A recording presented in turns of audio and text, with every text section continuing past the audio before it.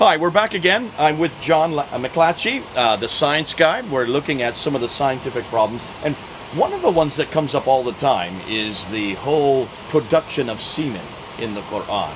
Help me with this one, because this is a real problem, isn't it? Right, so if you open up your Qur'an and go to Surah 86, verses 5 through 7, you want to... Let me read it here for you. Surah 86, verses 5 to 7 says, "So let man see from what he is created. He is created from a water gushing forth, proceeding from between the backbone and the ribs." Ooh la la. Go ahead.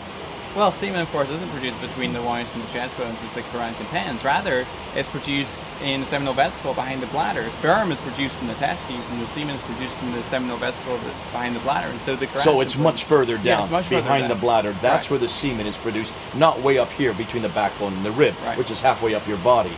It's got the wrong location. Right. Oh, so we've got a real problem here.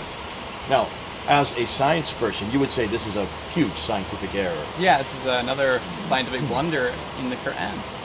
Even if they want to say it's not the sperm as well, we're talking about both and are still further down. Yeah. And as you know, the sperm itself has to be in a sac outside the body. Yeah, because that has to be kept to low core body temperature. Otherwise,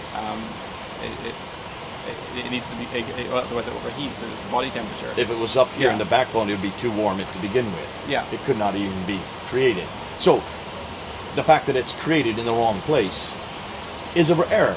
Yeah. Now, would God make a mistake like that? No, Allah certainly would have known where semen and sperm are produced. He certainly would have, and he wouldn't have let us get away with that. Again, just another one of these errors, the Quran proving it's nothing more than a book made by man, not from God.